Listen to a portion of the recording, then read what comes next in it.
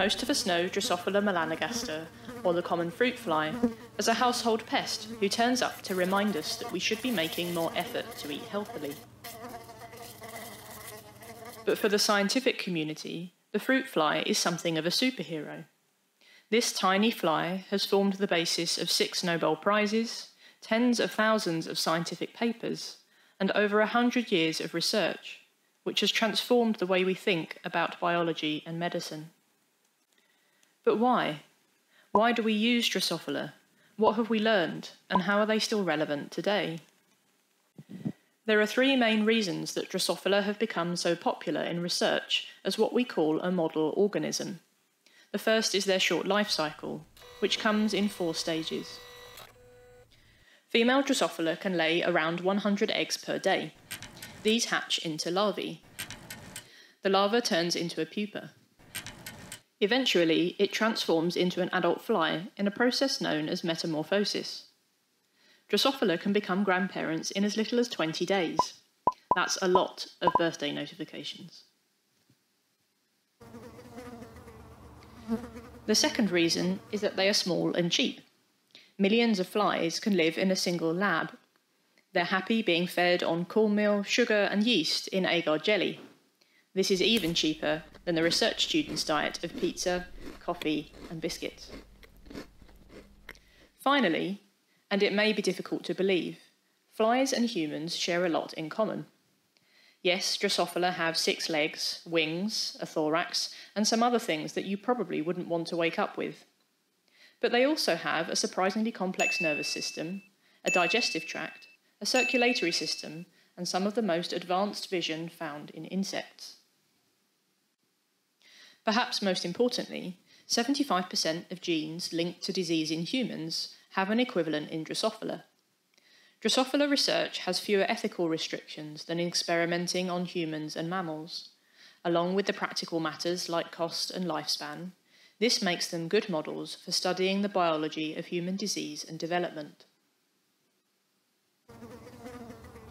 One of the first and most famous scientists to work with Drosophila was Thomas Hunt Morgan, who introduced them to his lab at Columbia University in 1906. Like any good scientist, Morgan had lots of questions. How are physical features inherited? Where are these characteristics stored in the body? How do these features develop as something grows? He chose Drosophila because they grow quickly and they're cheap. At the time, chromosomes were known to exist, but nobody knew that they carried genetic material.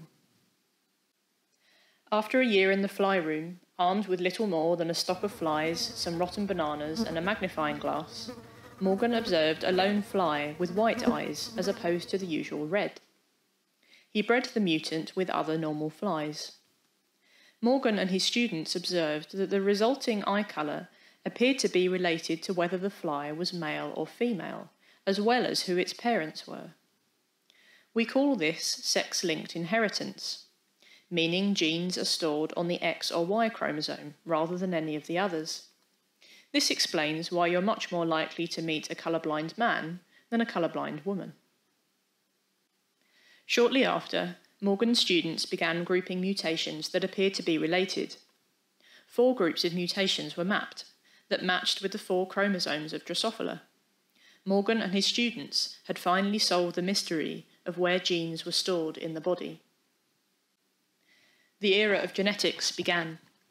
In the next 100 years, Morgan's successors at Columbia and Caltech went on to discover genes related to brain function.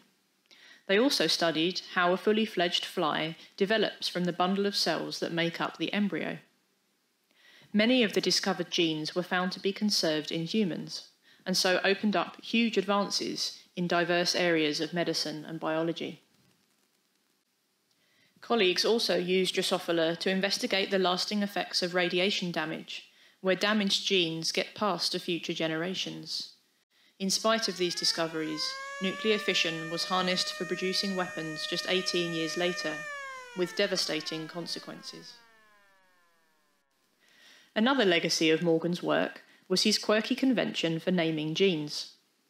This is still held today if the gene is discovered in Drosophila first.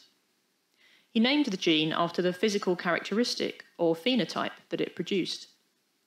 To date, this has resulted in Groucho, cheap date, hedgehog, fuzzy onions, Tudor, Swiss cheese, bagpipe, and Thor, along with many others. Relatives of many of these genes have since been discovered in humans. What started as a funny joke now sometimes produces awkward conversations at the doctor's office. The ultimate goal of these scientists who laid the foundations of genetics was to map the fly genome. We fully sequenced it 18 years ago, shortly followed by the human genome. You could forgive people for thinking that the era of the fly was over. But this full genetic profile, and the fruit fly's other useful features, means that it still plays a huge role today. Drosophila are used to study everything from cell behaviour and cancer treatment to jet lag and ageing. They've even been sent into space. Researchers at NASA wanted to understand whether living in low or zero gravity conditions would affect the fly's ability to combat disease. The astronaut flies had weaker immune systems than their Earth-based family members. This has interesting implications for sending humans on long-term space flights. Meanwhile, back on Earth, fruit flies have been used to look at addiction and behaviour. One study found that if given the chance, Drosophila will drink alcohol to make themselves feel better. Rejected male fruit flies were 4 times more likely to drink than ones which found a mate. Testing drugs in flies allows the side effects in other parts of the body to be studied. This isn't something that can be done with cells grown in a dish. As a result, safer chemical compounds can be chosen for use in clinical trials. One example of this is Huntington's disease. Researchers inserted a human gene into Drosophila that is linked to the disease. This let them look for drugs which might treat the symptoms without causing other problems. ADHD has also been studied using fruit flies. ADHD is associated with hyperactivity and impaired learning, things you wouldn't think you could measure in a fly.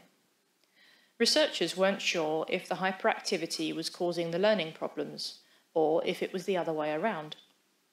They found that in flies, each behaviour comes from a different part of the brain, but uses the same receptor. This kind of research has changed the way we think about ADHD, its symptoms, and its treatment. As well as hyperactivity and learning ability, Drosophila also show signs of age-related mobility and memory loss. This makes them ideal candidates for studying the mechanisms of Alzheimer's disease and potential treatments. Now, of course, things like personality loss in brain diseases can't really be measured in flies. The difficulty of translating fly observations to human behaviour is one of the disadvantages of using model organisms. We've got to the stage where we have some alternatives to animals. Examples include computer models of the body and organoids, simplified mini-organs grown in a lab from stem cells. In the future, we may become less reliant on model organisms such as Drosophila, zebrafish and mice. Whatever happens, there is no doubt that the fly has earned its place in the history of science.